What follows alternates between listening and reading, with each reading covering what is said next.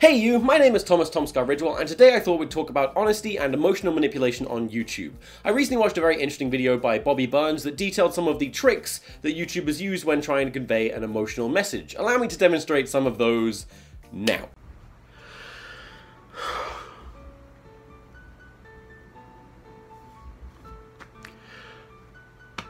I can't believe I'm gonna talk about this. But it's really important. I need to poop. I need to poop really bad.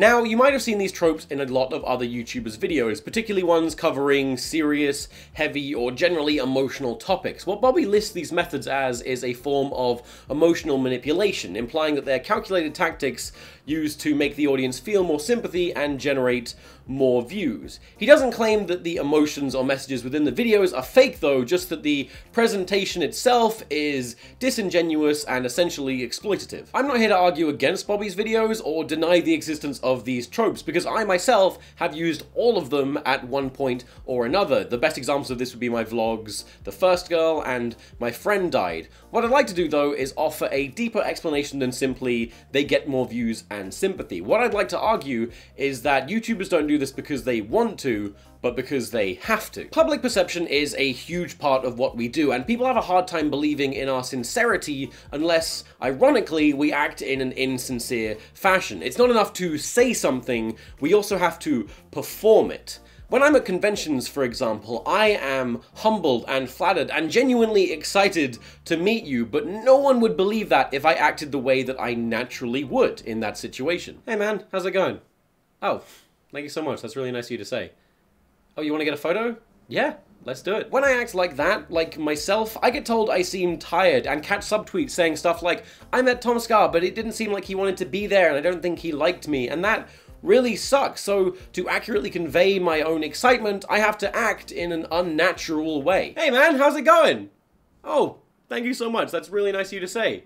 Oh, you want to get a photo? Yeah, let's do it! So, going back to the world of emotional vlogs and videos, the same rules often apply. If we want to express something true, we often have to overdo it, or else our sincerity will be put into question.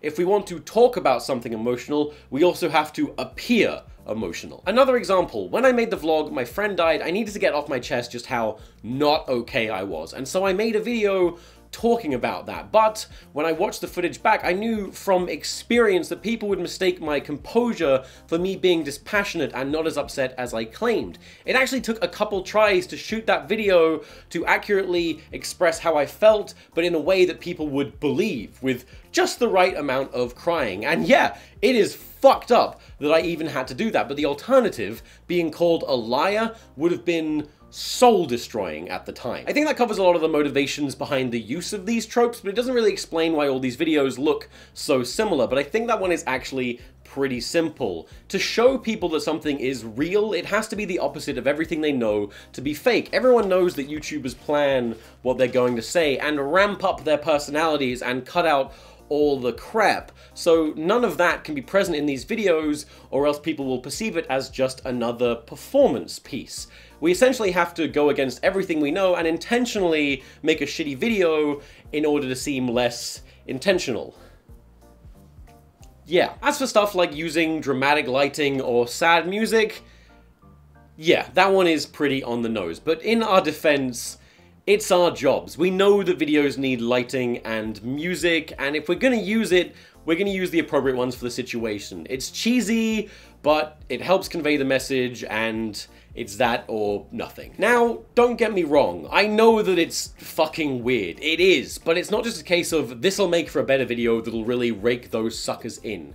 It's about applying a necessary performance to accurately convey your own sincerity in a way that your audiences will believe and understand. It's sad that it's even necessary, but it works. It's not a case of manipulating the emotions of your audience, it's more manipulating your own emotions for your audience.